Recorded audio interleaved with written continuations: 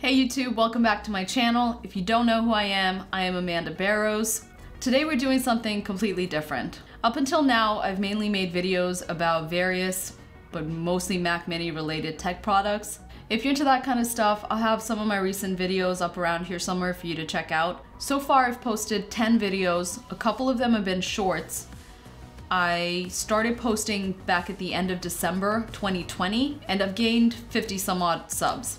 I guess I should probably give you an idea of what this new segment is before I get into it a little more. So I'm basically doing a grow with me segment based on YouTube analytics. The reason is because I realized that there's so much about YouTube analytics and YouTube Studio stats that I just didn't know about. To get into it a bit more, I guess the reason I want to do this is because before I started posting videos back in December, I had no idea what all making one video entailed. I mean, it seems pretty straightforward. You record a video, you edit it, and then you post it, right?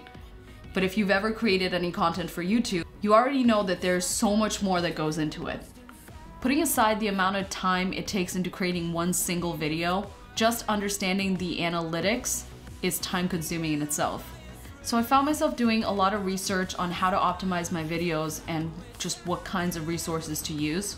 So I decided to create content off of my analytic journey just because that's something I spend so much time on. I figured I couldn't be the only one struggling with this. I mean, it can literally be so overwhelming. I've watched all sorts of videos on keywords, titles, tags, thumbnails.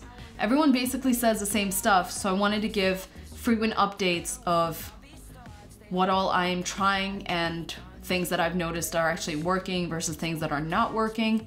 So I don't know a lot about the algorithm or YouTube analytics, but I am constantly doing research and learning new things. So if you want, you can join my journey as I make mistakes and try out different things to see what works for my channel and maybe something that could possibly work for your channel as well. My goal here is to find out what works and what doesn't work through trial and error. I am starting off with minimal knowledge about YouTube analytics, so this is a genuine grow with me kind of scenario. So I'm going to be testing different thumbnails, different keywords, different tags, different posting times, different days, and a bunch of anything that I can alter really. And I'm also going to be using a bunch of free resources that are available to content creators just to try and figure out which one specifically is more helpful than the others. The two resources that I have been using right now are the free versions of VIDIQ and TubeBuddy. You literally hear everybody talking about these and swearing by them. I have still to master them. I don't even think I'm using them to like a little bit of the capacity that they're capable of, but that's basically what this is all about. I want to go through it with you guys who are just starting out, who are like me and have minimal knowledge about these. So I also figured I'll go into those two resources more in detail, but that's going to be in a future video once I kind of go over it a little bit more. But for now, I'm just going to be going over the basics. I've also been messing around with YouTube Shorts. If you don't know what that is, it's basically TikTok but for YouTube. It's under 60-second clips, kind of like a trailer for whatever you're posting, and it's really good for bringing in new subscribers, bringing in new views, new attention to your content. So as a smaller YouTuber or a smaller content creator, it's really helpful to be able to get on the short shelf to get your content out there more than you typically would be able to. The only thing about shorts is that it's so new that no one really knows what works and doesn't work with it.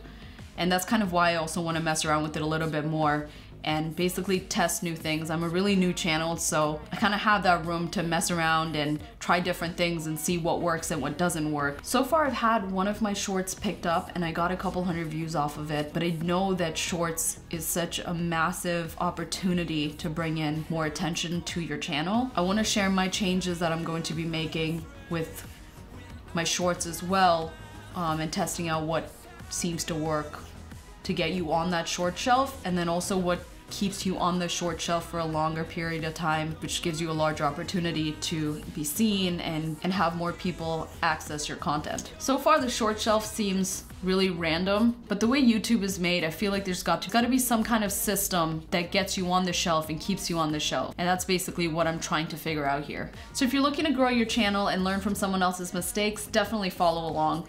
I'm also open to all suggestions, so if you have anything specific you want me to look into, or if you have any pointers or advice, definitely leave a comment down below. Okay, so I think what I'm gonna do is I'm gonna just go through the videos that I have posted so far and just give you an idea of the different kinds of thumbnails I've used.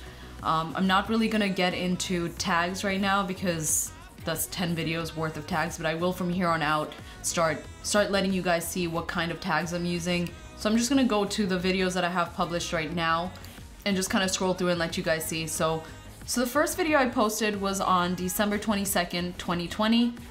That video got 425 views.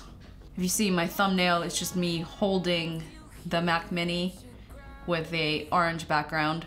I was just trying to figure out what works, and that just looked nice to me, so I did that.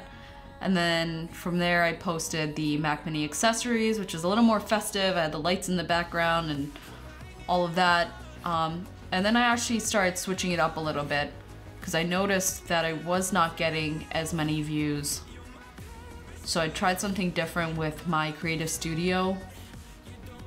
My Creative Studio video, I just did a photo of the actual background that I built, and that one did pretty good. The shorts actually did decent on that, so I got 185 views off of the shorts, which shorts actually does not count toward monetization. It does help a lot because just being on the short shelf, like I said before, it brings in more attention to your channel and people are more likely to be able to see your other videos and then hopefully subscribe if they like what they're seeing. So going up a little bit further, again, if you look through my videos, you see that I've tried a bunch of different thumbnails already, and I'm gonna keep switching it up. I don't think I've really found what works for me yet. I tried just the basic plain background, and then with a couple of them I've actually just done still frames from my video itself, which a lot of people do seem to do, but I figured like creating a thumbnail might be more attractive to the eye. But for my AirPods Max video, I just used a still frame from my actual video as the thumbnail. And then I also did 2 shorts off of that. So I posted the first short and it didn't do as well as I was hoping it would do. And I'm kind of messing around with the shorts, and everything I've been seeing so far is talking about the retention rate and how long someone actually watches your videos, and that a possibility is that the longer someone watches your videos, it's more likely to stay on the short shelf. So I took the same video that I had and I just took like a 10-second snippet of it and I posted it as a different short just to see if that works. And that's currently where I'm at, and I'm just kind of seeing if the short shelf would pick it up. So far it hasn't, even though I have 310 views on one of them and 396 views on the other. Those views are not from the short shelf at all.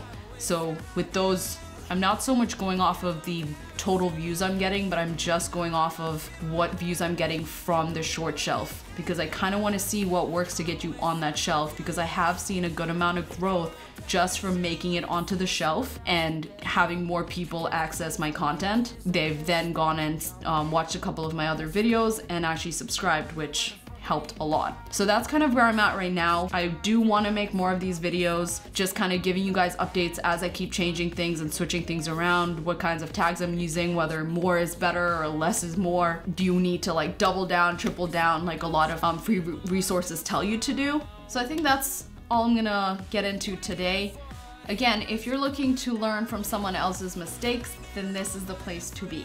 If you have any specific suggestions you want me to look into, or any pointers or advice, or anything at all, don't forget to leave a comment down below. Turn on your notifications so that you know when my future videos come out. Also keep an eye out for my video where I talk about VIDIQ versus TubeBuddy. Again, I'm Amanda Barrows. Thank you for watching. Lucky I have you here to ground me.